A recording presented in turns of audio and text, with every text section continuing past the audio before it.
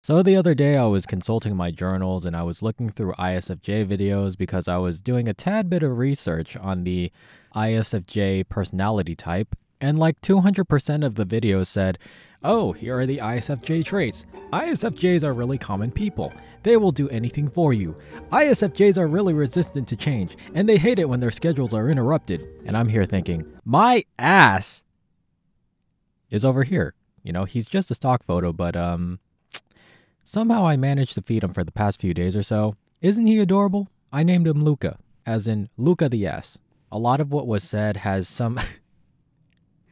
What the heck? A lot of what was said has some truth to it, but I would like to shed a little bit more nuance about the ISFJ that maybe people haven't learned about because they were too busy listening to everything else. So let me give you 6 traits of the ISFJ based on experience and a little bit of research that many ISFJ videos haven't gone into yet. Will it resonate with all ISFJs? No. Will it apply to people outside of the ISFJ type? Yes. But let me share with you said traits and then you can figure out how to go about the ideas that I have shared. Alright, let's get to it.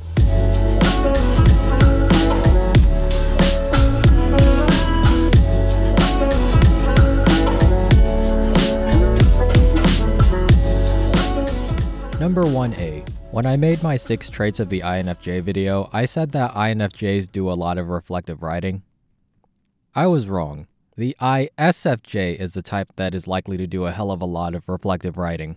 The journal, the diary, the composition book, the spiral-bound college-ruled notebook for like 50 cents at frickin' Walmart is the domain of the ISFJ. The notebook is the place where the ISFJ will formulate and organize their thoughts.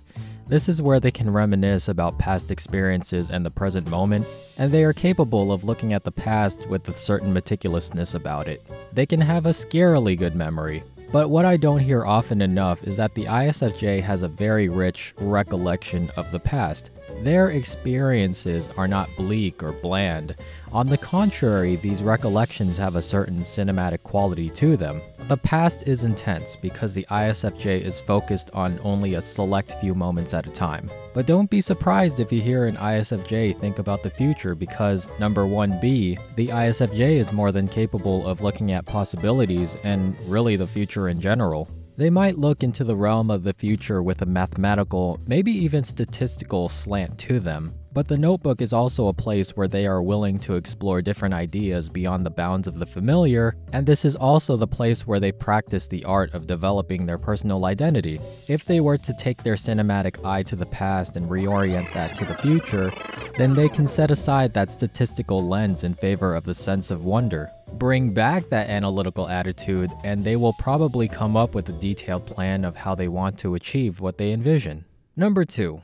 You like helping people out, but you are so meticulous and low-key about it. You can pick up on what other people are feeling, and you even have moments where you can pick up on other people's micro-expressions and body language.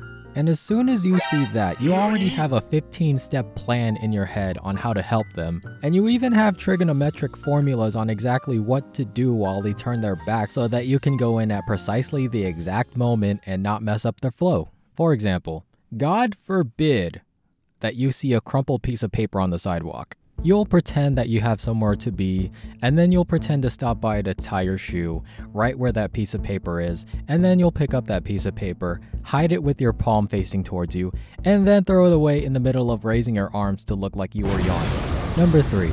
In an unhealthy ISFJ, you are prone to paranoia, withdrawal, and the need for validation from others, because you are extremely sensitive to any change in mood in the social atmosphere, and because you haven't put in any time to build your personal identity. This is where I will concede with what others have said about this type, in that if the ISFJ does not set healthy boundaries for themselves, they are prone to be at the mercy of whomever they seek to help. They will seek approval for themselves through others, which is a very dangerous place for the ISFJ because there are people who are out to just use people and then throw them away as soon as they don't need them anymore. Well, I mean, I don't really wish this upon anyone in general, but oh my god, like from one ISFJ to another, will you make this easy for me and work on yourself, please? Like, I can't do this for you, and also I have to feed my ass in like 2 hours. Number 4. For a relatively healthier ISFJ, you can adapt to almost any social setting, and you just so happen to be really cool with everyone. You can fit in with the lacrosse team, the chess club,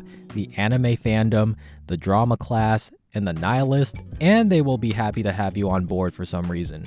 So what's the problem here? Well, the problem is that you have an excruciatingly difficult time forming deeper relationships past the superficial rapport. You might see the rest of your posse become closer as a group, and they might see you as a more intimate member of said group, but meanwhile you just have this weird struggle to accept this or to accept anyone into your inner world. And what was once your group of friends turns into a bunch of strangers in the long run. And that's really unfortunate because number 5, y'all are some loyal motherfuckers. If you happen to be friends with an ISFJ, you've been friends with an ISFJ for a bare minimum of 5 years. Or at least you have the confidence to know that this friendship or relationship will last that long. Imagine being on house arrest for like 2 years and then you... What the heck kind of analogy is that? I guess I'll roll with it. Alright, so you're on house arrest, but the house you have to stay in is like this $20 million mansion with water slides and a home gym and all that. And you can have a chaotic time, but then you have to maintain the place and then you have to keep it clean the entire time. And you can have a platonic friend or two to enjoy it with. This is what it's like to be friends with an ISFJ. Man, that was a terrible analogy. Number 6, career choices. Here are some career choices for the ISFJ. Historian, clerical, administrative manager, lawyer, paralegal assistant, photographer, video editor, data entry clerk, professional chef, nonfiction author, creative writer, physical therapist, anything that involves exercising your current cognitive stack as well as provide an opportunity to bring to consciousness your unconscious functions. Notice how I didn't put in nurse. Anyways, hopefully this will help you learn a little more about the ISFJ. I might make a video dedicated to the cognitive stack of the ISFJ, and then that video will be a complement to this one. So definitely stay tuned for that. And yeah, I mean, hopefully you have a great rest of your week, and take care.